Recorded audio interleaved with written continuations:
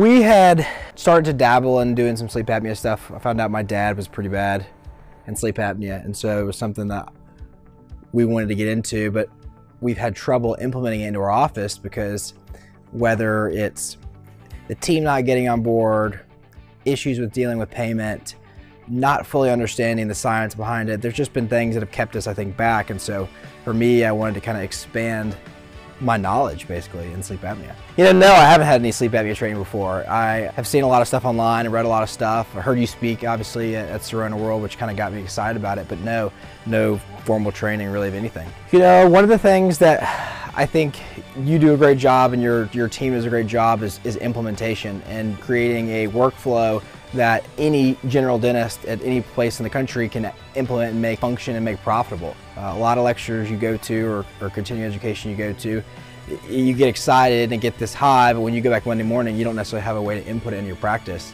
and implement it. And I think that was the big thing that drew me to come here. My experience this weekend was probably a little different, honestly, because I didn't know what to expect. I thought one of the highlights was that we were able to do actual home sleep tests on a number of, I think like 15 or 16 people actually that were at the seminar. And so we were actually able to see, of that 16 people, almost 50% of them had some sort of mild to moderate sleep apnea. And so to get that kind of hands-on experience, it was exciting. And then to hear also from your team members, that was something that was kind of interesting because it's great to hear how you implement it and do it, but it's another thing to hear it from the third party, the people that you work with on a day-to-day basis. Part of the reason I think I leave here more confident today is that I feel like I understand it better and I can be a better leader with my team. Before, when I was kind of unsure about some stuff, they could kind of sense that, and so I think that there was some pushback because my confidence wasn't there. So now that I bring back and am excited and really feel like I have a good process to implement this, I'm going to get a lot better. I think I'm going to get a lot better implementation with that now. In hindsight, a part of me wishes I had brought my team members, and not necessarily I think the big thing for me is I wish I almost brought my hygienists and some of the ones that don't get. My assistants work with me all the time, and they hear me at consults, talk to them, and they feel more familiar with it. But hygiene kind of gets lost, and they're the ones that see these patients who are like their family all day long. So that was probably somewhat of a regret, is that I think getting them on board is going to be so crucial to success. So now it's going to work, but I'm going to have a little more work to do going home, whereas if I brought the team, I think that we would have probably had a little quicker implementation. What I would tell my fellow colleagues that are my age and trying to get into continuing education, that stuff, is we got to learn to think bigger.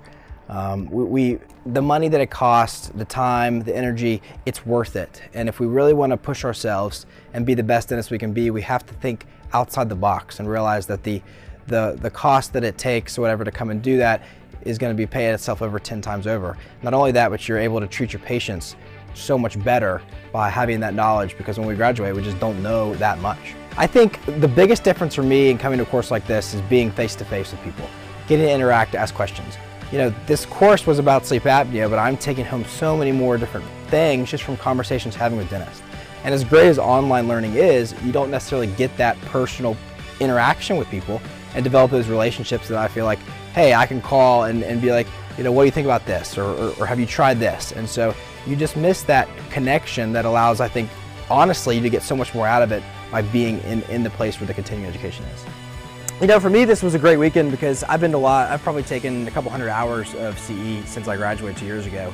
But what makes this course so unique is that, unlike other courses where you work all day, you listen to lectures, and you go home, or maybe you go to the bar or something, we came over to T-Bone's house. And so we're sitting there around his kitchen talking about dentistry, talking about what we're doing, hanging out with everybody. And that's such a unique experience that you don't get other places. And so that one-on-one connection, building those relationships, to me, that's probably one of the biggest benefits of why I would come here. Honestly, I think one of the best parts about this course is you have a tandem of two people teaching that work and mesh so well together. Dr. Erin's probably one of the most inspirational people in a way that takes a subject that doesn't seem to be the most exciting thing and makes it very exciting. I think a lot of dentists get scared of sleep apnea because they don't know much about it. You don't know much about the bite. Are you gonna mess something up? And she presents it in such a way that makes it understandable and educating and fun at the same time. So that's a big plus to this course as well.